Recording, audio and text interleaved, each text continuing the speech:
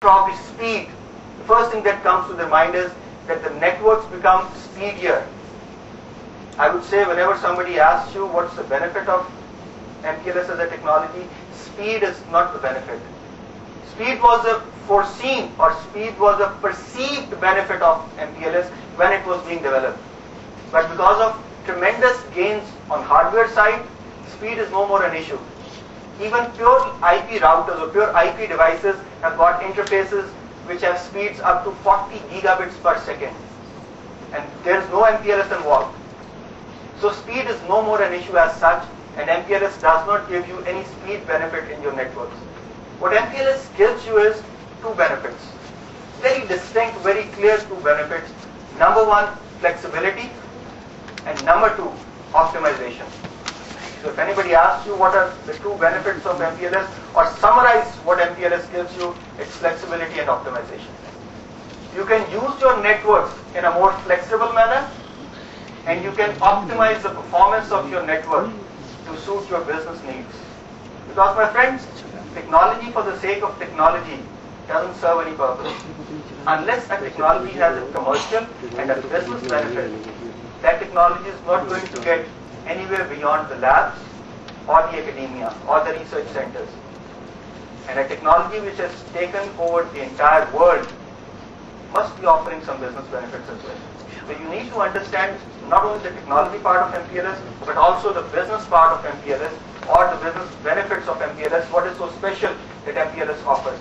But first of all, let's take a brief look at what were the typical drawbacks of IP, which forced the service providers all over the world to adopt MPLS. How many of you are comfortable with IP networking or IP routing? Most of you, I suppose. Okay, who is not comfortable with IP routing?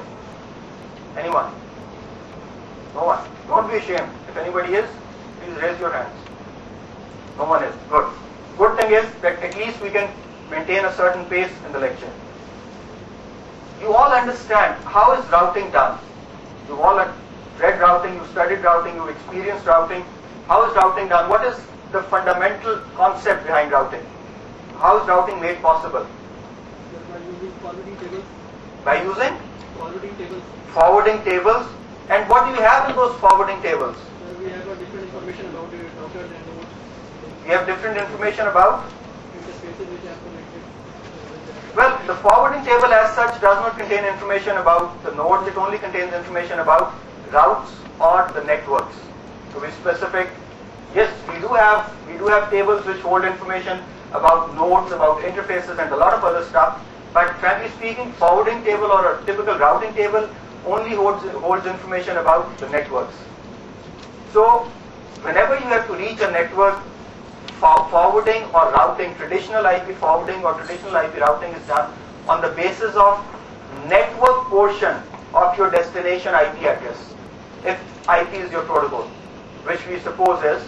So forwarding will always be done on the destination, on the network portion of the destination IP address. It's very simple. Every router or every forwarding device that you have in your network will look at the destination IP address of the packet which it receives, consults its forwarding table, checks the network portion, and forwards the packet appropriately to the next hop. This is how IP used to work. Based on this, a major flaw which we encountered was when, for example, IP would be running over a layer 2 technology, let's say frame relay or ATM. Frame relay and ATM traditionally have been used as layer 2 technologies. How many of you are comfortable with frame relay, by the way? Do you have any idea about frame relay? If you understand frame relay, in frame relay, traffic is forwarded not based on IP addresses. IP is a layer 3 technology. Frame relay doesn't understand anything about IP or IP addresses for that matter. Frame relay forwards traffic based on certain frame relay identifications which we call DLCIs, data link connection identifiers. So when frame relay tries to forward packets based on DLCIs and IP tries to forward traffic or packets based on their IP addresses, there is a conflict. There is a sort of, I would say, a misunderstanding between the two. What exactly is the misunderstanding? Let's see, let me demonstrate.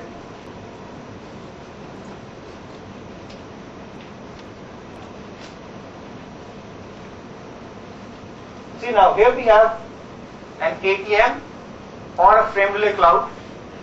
These three devices, let's suppose, are ATM or frame relay switches, which are the service provider cloud, and the traffic enters from this forwarding or routing device, layer 3 device, into this network. And as you understand, in frame relay we have got virtual circuits. Virtual circuits make the connectivity possible. What happens in frame relay is that if you want to send traffic from this device or from this network to this network, logic dictates and common sense says that the traffic should enter here, go here, and exit from here. But the problem is that the underlying technology is a layer 2 technology. It does not understand. These devices do not understand that 10.1.1 IP address is sitting here. It is not intelligent enough to understand where do different IP addresses live, because it does not have a layer 3 forwarding table with it. So what it does is, we have sort of a static configuration in this network where we say that any traffic that enters from here, from this router, should be sent to this router, and this router will make the forwarding decision. So the traffic will come following this red line, will come here, then it will re-enter the network and then exit from here and reach its destination. This is how IP over frame relay works, or IP over ATM works. And we can clearly see that the traffic or the packets are traversing this link twice for no reason at all. And we can clearly see that we have a suboptimal forwarding taking place here. This is not optimal forwarding. What we call it is suboptimal routing or suboptimal forwarding. Because of this suboptimal forwarding, just look at the cost which the service provider will have to bear. Extra hardware strength of this switch, because now it's handling traffic which it is not supposed to handle. Extra bandwidth required on this particular link because it is handling extra traffic which it should not be handling. And this directly impacts the cost of that service provider, and it directly impacts the cost which the service provider is charging to the customers. So it's a no-win situation for either the service provider or the customers. Wouldn't it be beautiful if we could somehow manage to move this traffic directly from this side to this one? And this is where MPLS comes in. If you replace this network core, which was an ATM network core, with an MPLS network core, you'll get the optimization you require, and you'll get the flexibility to do a lot more which you could never think of with IP.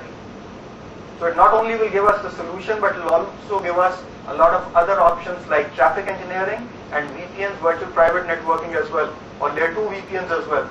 So this is one of the fundamental problems because of which, when the technology was introduced, the service providers jumped onto the technology and adopted it like hotcakes.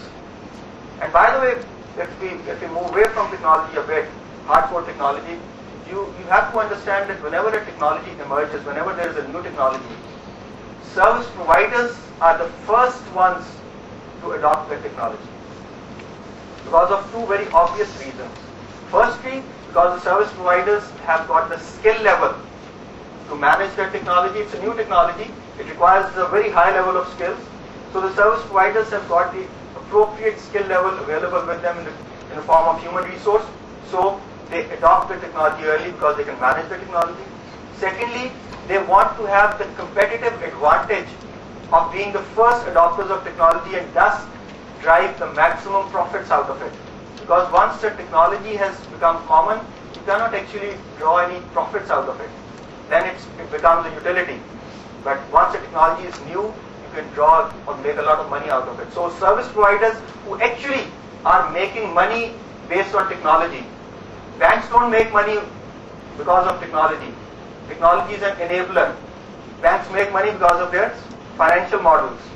A manufacturing concern, a manufacturing unit, a factory does not make money because of their technology. They make money because of their machines and the products they're producing. But service providers make money because of technology, because of telecommunications and IT technologies. So they are the first ones to adopt the technology. When the technology gets maturer, when it gets a little cheaper, it comes to the enterprises, large corporations, large companies. When it becomes still cheaper and the expertise becomes still more available, it goes to the lower end of the market, and finally it enters your home. Home user is the last adopter of technology. Service providers are the first adopters of technology, any technology, telecommunications technology, and home users are the last ones. So looking at this, MPLS was initially adopted by service providers because of these two reasons. They could handle the technology and they could derive business benefits out of the technology. And now the technology has matured, even the enterprises are adopting this technology, and these are the benefits which they are enjoying. Their network performances have improved, their IT budgets have been cut down, and their total cost of ownership, that has decreased tremendously. So this is a technology which is not a technology alone, but it makes a lot of business sense for everybody who is adopting it. So when you leave your universities, when you leave your colleges, when you graduate, you'll hit the world and you'll realize that technology for the sake of technology was only in academia. If a technology is not making commercial sense, nobody is going to adopt the technology. So once again, MPLS is a technology which covers both the ends. Technology-wise it's superior, and commercially it gives a lot of benefits. Let's take another example, another scenario where IP would not serve the purpose. You see, this is how traffic would move if it was a pure IP network or IP over ATM network. And then it would reach the destination. Similarly, let's look at another situation. Let's look at another scenario. We've got a service provider which has got its network running. It has got 3 sites, a large site A, a large site B, and a relatively smaller site C, which is at the bottom. When site A and site B are communicating, they've got a link between them, direct link between them of OC192. Can anyone guess, or does anyone know what's the bandwidth of OC192? Anyone? Have you studied SONET or STH? Well, it would suffice even if I said it's a lot of bandwidth, but it's around 2 gigabits of bandwidth. And the link at the bottom, this has got OC48 link, which is around 622 megabits. So this is also high bandwidth link, but not as high as the top link, which is OC192. If you run any routing protocol or any forwarding protocol in this network, all the traffic from site A to site B or from site B to site A would traverse this link, would cross this link. None of the traffic would be following the lower 2 links, because the metric or the cost or the cost of using the upper link is much less as compared to the lower links. So all the traffic will be crossing the top link. And in this situation, we can come to a scenario where we can reach a position where the top link is choked, because all the traffic is trying to cross this link is choked, and this link or these links are actually sitting empty. They're not even being utilized. Whereas you are paying such a heavy cost of maintaining these links. The service provider is paying such a heavy price for maintaining these links, but these links are not even being used. And your traditional IP forwarding does not offer a scalable solution where you could use both the links. You could use this path as well as this path for forwarding the traffic. Once again, because IP does not offer any solution, if you run MPLS in this network, and if you run an application of MPLS, which we call MPLS traffic engineering, by using MPLS traffic engineering, you can very conveniently use both the links and use them the way you want. You want to send equal traffic on both the links, you can